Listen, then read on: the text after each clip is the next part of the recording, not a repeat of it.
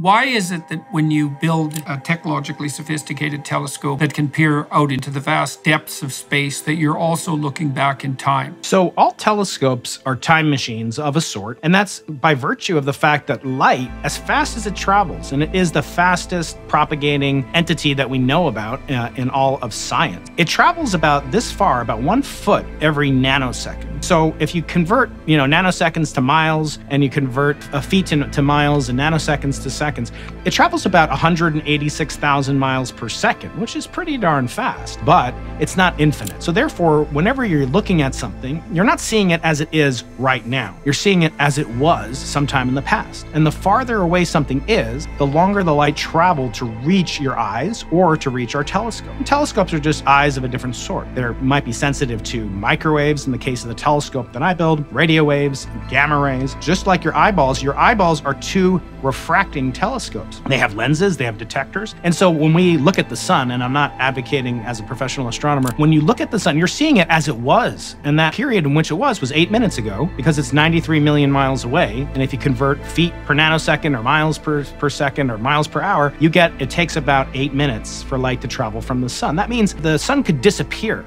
and we wouldn't see it. We wouldn't know about it really for at least 8 minutes and maybe even longer. So all telescopes are time machines, even the telescopes embedded in our skull.